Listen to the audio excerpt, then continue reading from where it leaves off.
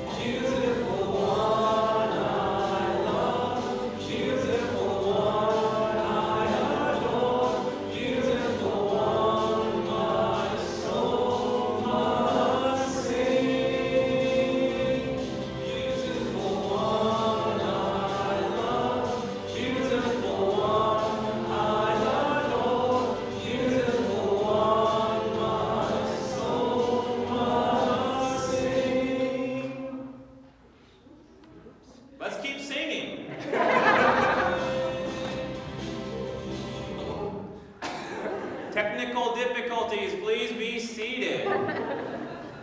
Unless someone else wants to come up and keep singing for us. But our worship continues this morning with our confession and forgiveness. From God comes my salvation. For God alone my soul waits in silence. God alone is my rock and my salvation. God is my fortress, I shall never be shaken. Trusting in the promise of grace, let us pour out our hearts before God.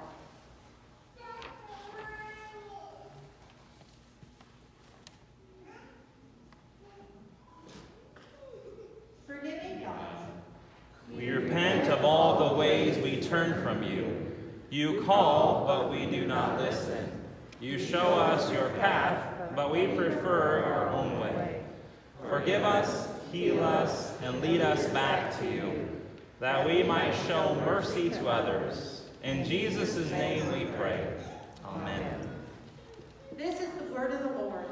In Jesus Christ, you are forgiven by God and given new life. Let us pray together the prayer of the day. The present Form of this world is passing away. Therefore, help us to keep our focus on you, Lord. For true power and steadfast love belong to you. Amen. May I have the children come on up?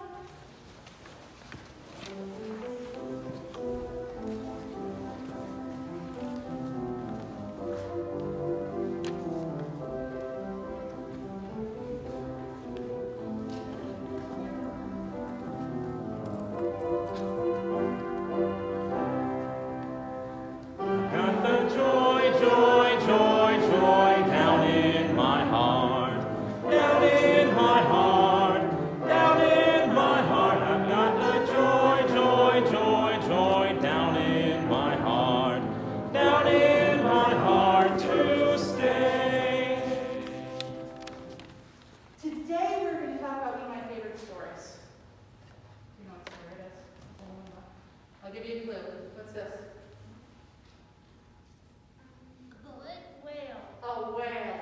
Yes, we are talking about Jonah. So Jonah is what we call a prophet. And a prophet is somebody who listens to God and who talks to God. And then from there can tell people how they need to work and what they need to do. So God told Jonah that he needed to go to Nineveh because the people there were doing bad. And they were doing bad things. And he said, Jonah, go to Nineveh and tell them they're doing bad things.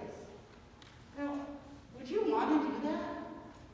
If your mom and dad said, go to your brother and sister and tell them that they're doing something bad, is that fun? No. No. And so what Jonah does is, and this is Nineveh, Jonah gets in a boat and he goes as far away from Nineveh as he possibly can. So he's running. And do you think you can run away from God? No, he made this whole world. He made the whole universe. There's no way to get away from him.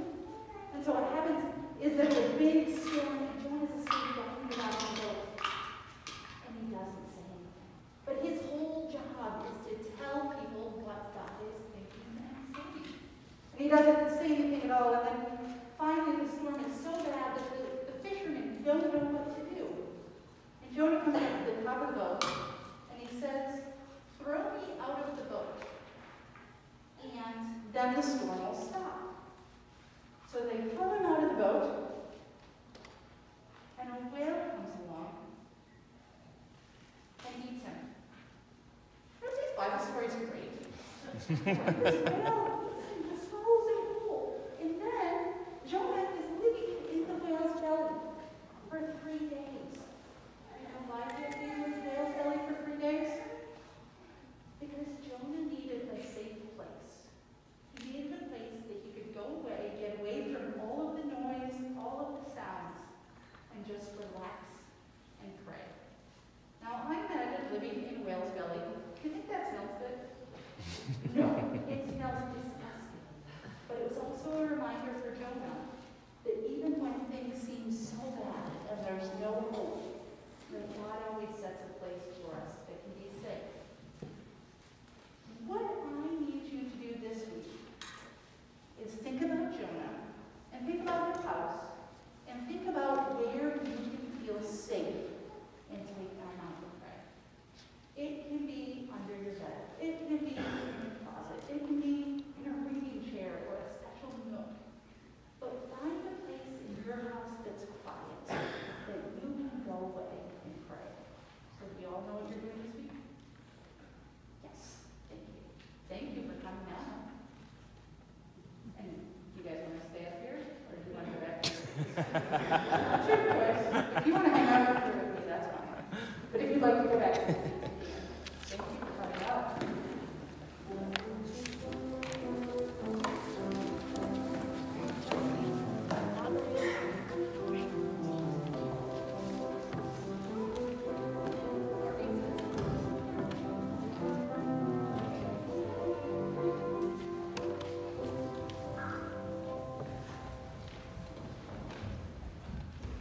A reading from Jonah, 3rd chapter. The word of the Lord came to Jonah a second time, saying, "Get up, go to Nineveh, that great city, and proclaim to it the message that I tell you."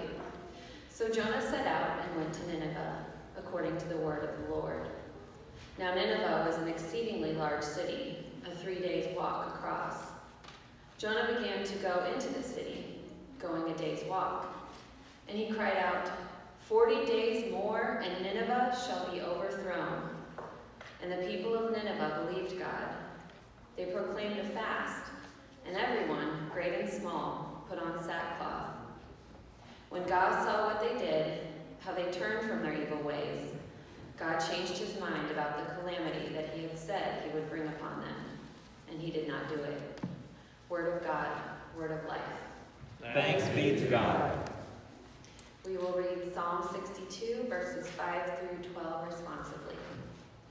For God alone I wait in silence. Truly my hope is in God.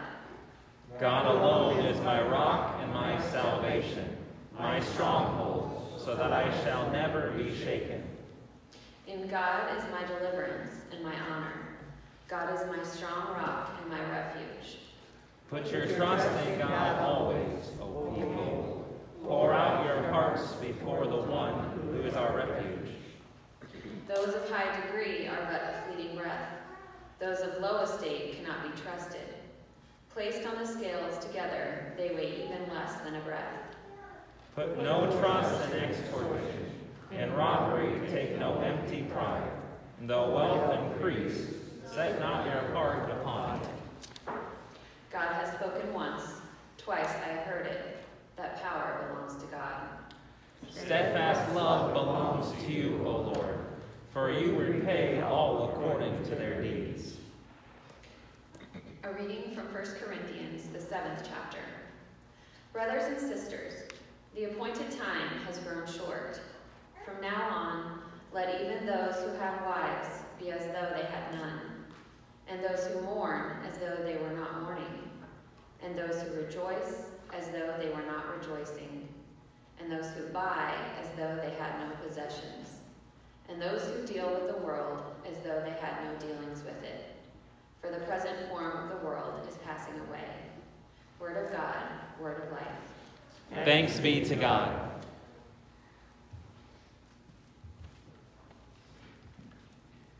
The Holy Gospel is according to St. Mark, the 1st chapter. Glory to you, O Lord. As Jesus passed along the Sea of Galilee, he saw Simon and his brother Andrew casting a net into the sea, for they were fishermen. And Jesus said to them, "Follow me, and I will make you fish for people." And immediately they left their nets and followed him. As he went a little farther, he saw James, son of Zebedee, and his brother John, who were in their boat mending their nets. Immediately he called them, and they left their father Zebedee in the boat, and with the hired men and followed him. The Gospel of the Lord. Praise to you, O Christ. Would you please stand if you're able as we sing our hymn of the day, which is "We Are Marching in the Light of God."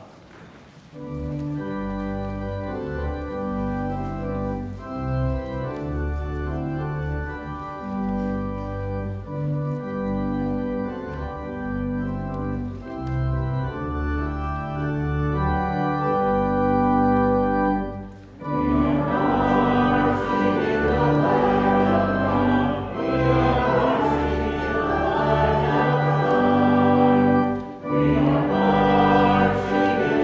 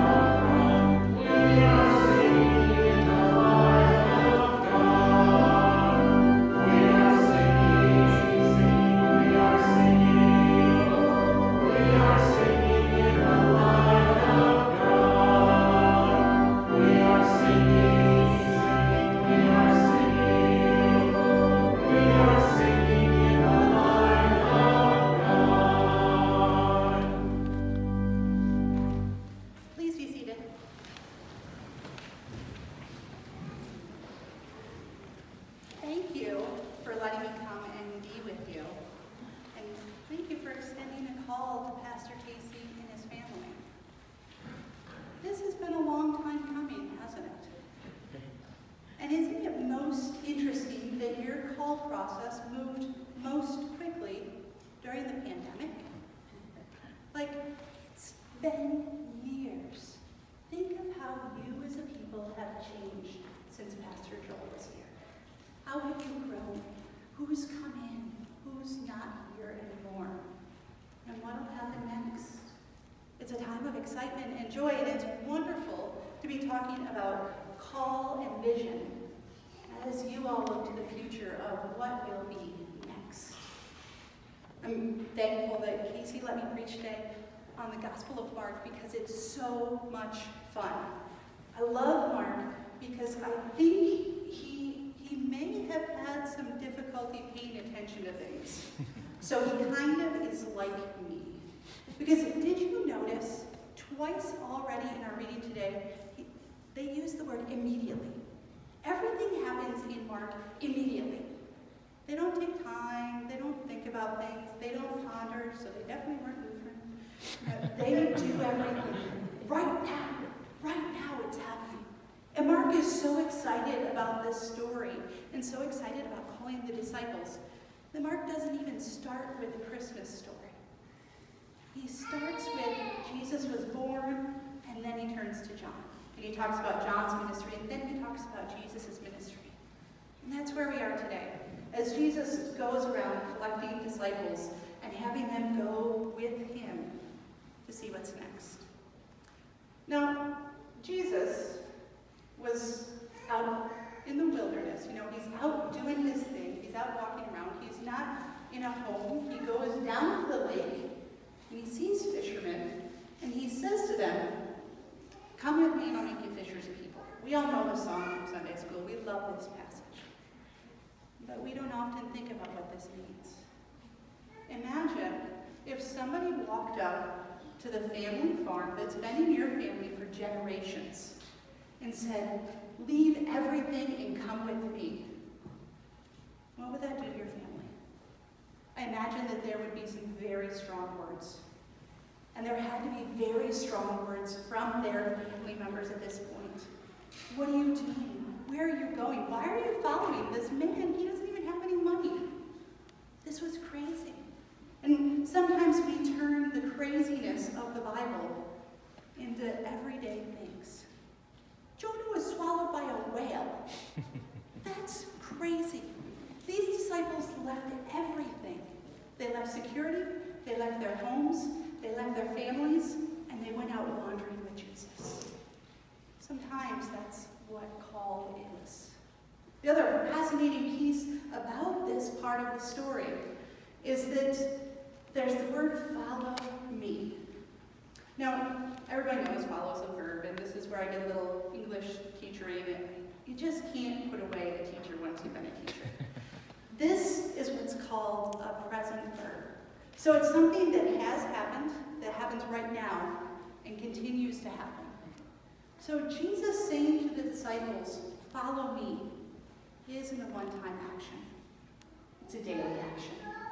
Every day we're being called to follow, and follow again, and turn back towards God, and turn back towards the work that we need to do.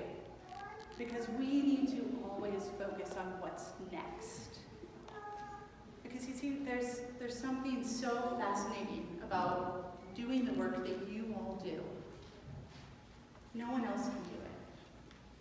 No one else has ever been the pastor of Redeemer Lutheran Church in Hooper, Nebraska, during a pandemic.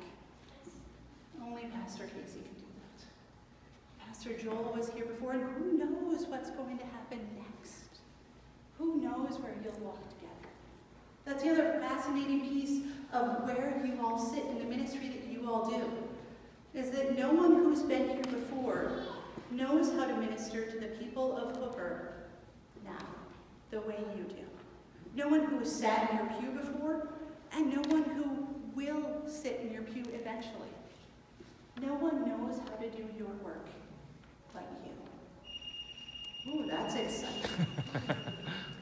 Things happen together, and things are always working.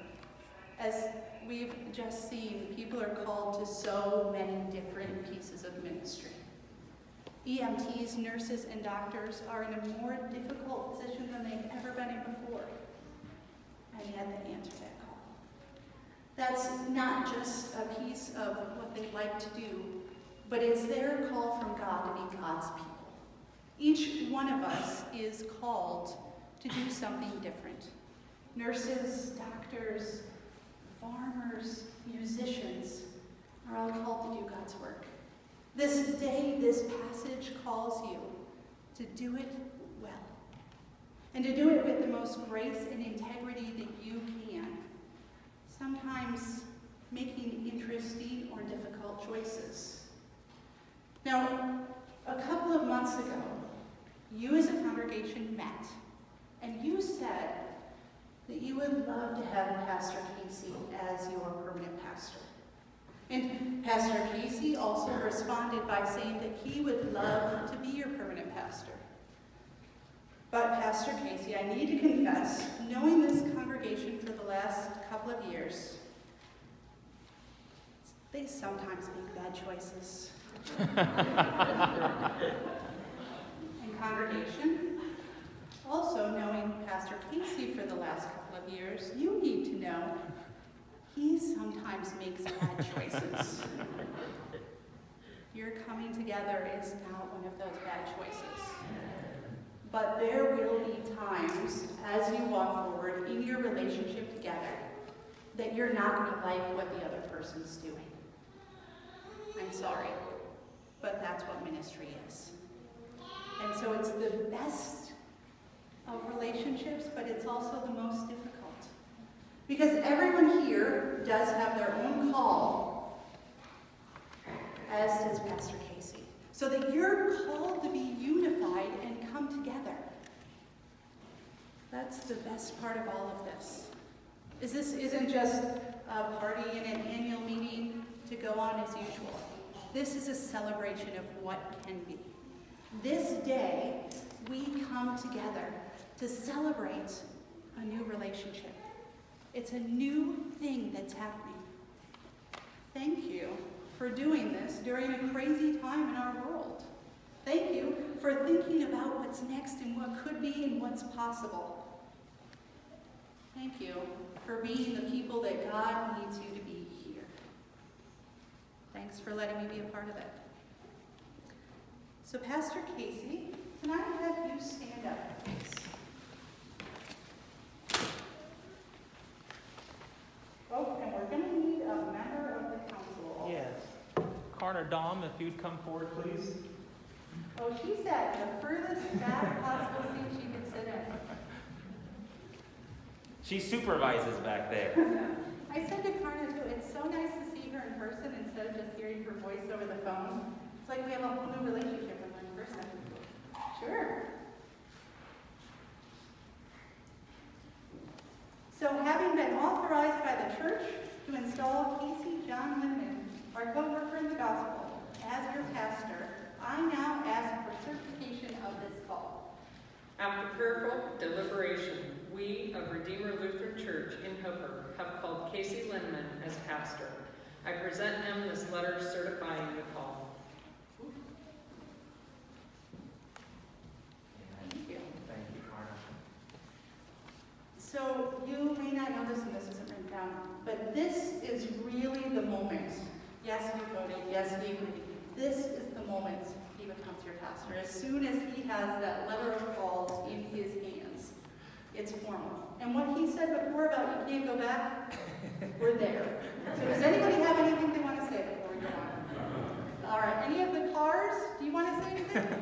Honk twice if you do. Great. So we're moving forward. A reading from John. Jesus said, "Peace be with you. As the Father has sent me, so I sent you. Receive the Holy Spirit. If you forgive the sins of any, they are forgiven. If you retain the sins of any, they are retained." A reading from Matthew. Jesus said, "All authority in heaven and on earth has been given to me. Go therefore and make disciples of all nations, baptizing them in the name of the Father and of the Son and of the Holy Spirit, and teaching them to obey everything that I have commanded you. And remember, I am with you always, to the end of the age. A reading from John. Jesus said, "Peace be with you. As the Father has sent me, so I send you. Receive the Holy Spirit. If you forgive the sins of any, they are forgiven them. If you retain the sins of any, they are retained." Now, that was a quiz, just to make sure y'all were following along, because we already read that one.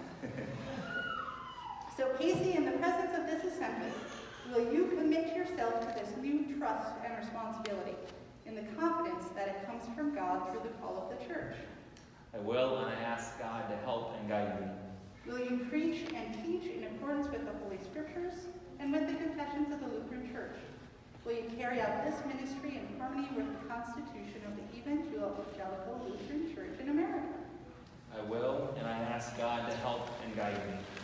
Will you be diligent in your study of the Holy Scriptures and in your use of the means of grace? Will you love, serve, and pray for God's people, nourishing them with the word and sacraments, and leading them by your own example in faithful service and holy living? I will, and I ask God to help and guide me. Will you give faithful witness in the world, that God's love may be known in all that you do? I will, and I ask God to help and guide me. Almighty God, who has given you the will to do these things, graciously give you the strength and compassion to perform them. Amen. Now, Pastor Casey has just said that he wants to be your pastor, and I'm going to need you all to respond. But the first people that I'm going to talk to about this are the Clars. So you all should be able to still hear me as I walk. I've never left a church before. This is great.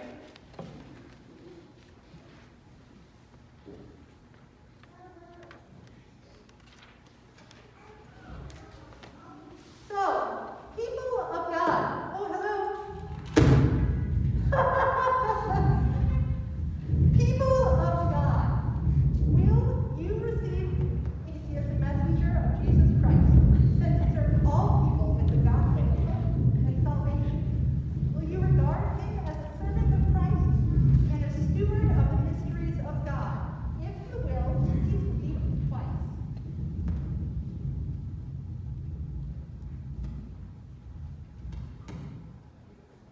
I didn't hear any honking. I don't think that's a good sign. You're my people. So now that they've meet, now that I'm back, so will all of you that are here, will you receive Pastor Casey as a messenger of Jesus Christ, sent to serve all people with the gospel of hope and salvation? Will you regard him as a servant of Christ and a steward of the mysteries of God? We will. Thank you. Will you pray for him, help and honor him for his work's sake, and in all things strive to live together in the peace and unity of Christ? We will. Casey, the office of pastor of Redeemer Lutheran Church is now committed to you in the name of the Father, and of the Son, and of the Holy Spirit. Amen. The God of peace, who brought us again from the dead, our Lord Jesus, the great shepherd of the sheep, by the blood of the eternal covenant, make you complete in everything good, so that you may do God's will, working in you that which is pleasing in God's sight. Through Jesus Christ, to whom be the glory forever and ever. Amen. People of God, I present to you your pastor. Let us welcome him in the name of Christ.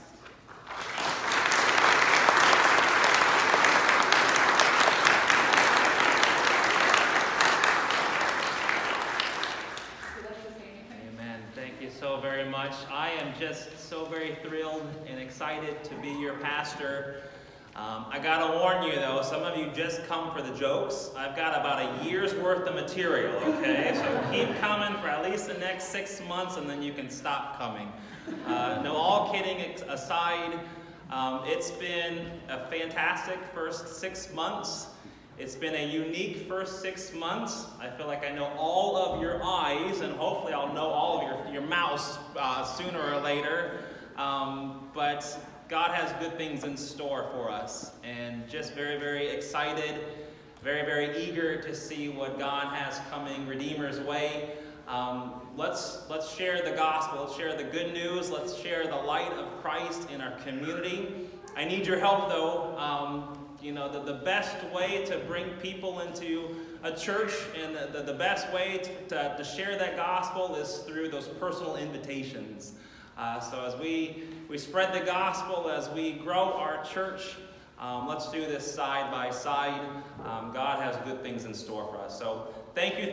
So very glad and eager to be your pastor. So thank you, Pastor Juliet. Very good. Our worship continues this morning with our offertory prayer, which you can find on page 8 of your bulletin this Sunday morning. Merciful God, you have saved us for a purpose.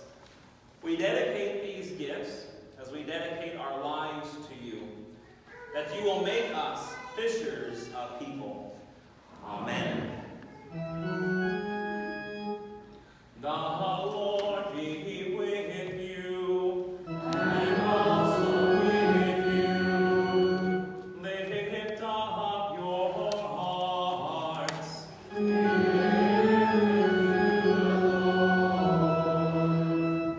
Let us give thanks to the Lord our God. It is right to give our thanks. Is indeed right, our duty and our joy, that we should at all times and in all places give thanks and praise to you, Almighty and merciful God, through our Savior Jesus Christ. By the leading of a star, he was shown forth to all nations. In the waters of the Jordan, you proclaimed him your beloved Son, and in the miracle of water turned to wine, he revealed your glory. And so with all the choirs of angels, with the church on earth and the hosts of heaven, we praise your name and join their unending hymn.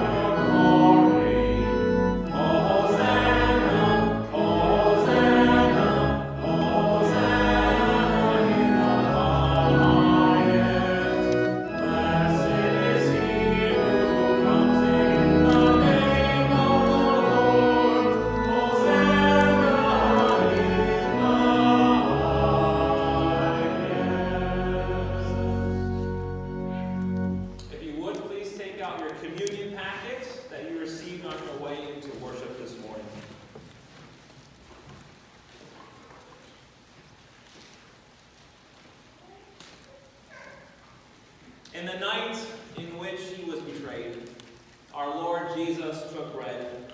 He gave thanks, he broke it, and he gave it to his disciples to eat, saying, "Take and eat. This is my body given for you. Do this for the remembrance of me." This is the body of Christ given for you.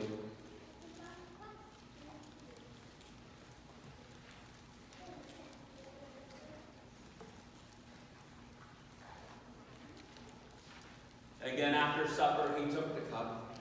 He gave thanks, and he gave it for all to drink, saying, "This cup is a new covenant in my blood, shed for you and for all people for the forgiveness of sins. Do this for the remembrance of me." This is the blood of Christ shed for you.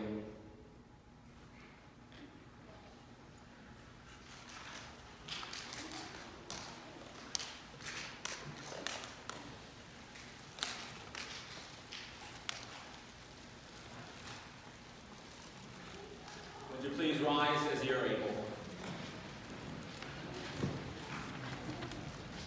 Lord, remember us in your kingdom and teach us to pray. Our Father, who art in heaven, hallowed be thy name. Thy kingdom come, thy will be done, on earth as it is in heaven. Give us this day our daily bread, and forgive us our trespasses, as we forgive those who trespass against us. And lead us not into temptation, but deliver us from evil. For thine is the kingdom, and the power,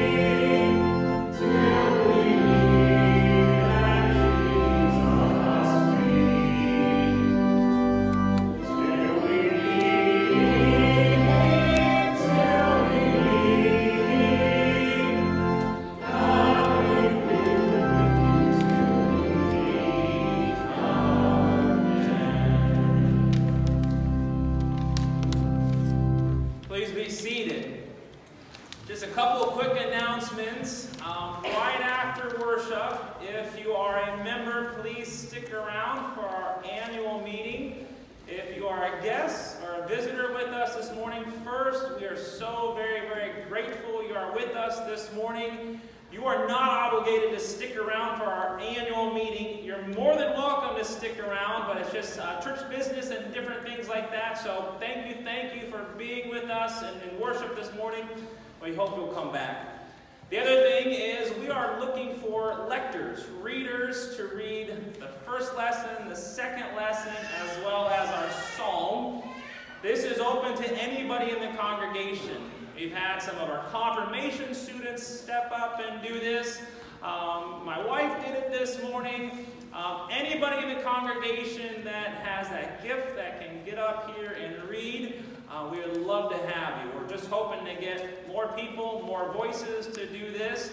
There is a sign-up sheet on your way home if you go through the main door, just across from the church offices on that table. There's a sign-up sheet. We're looking for readers beginning the first Sunday of February. So on your way home, sign up for a Sunday. Our secretary, Sherry Smith, does a great job emailing you the different readings so that you'll have them.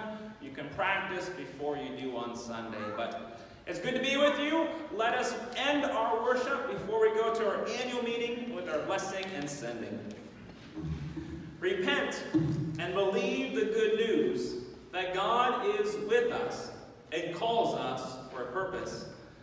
May the God of second chances renew your sense of calm and inspire you to go out and share the good news of forgiveness and hope. Amen. Go in peace, serve the Lord. Thanks be to God.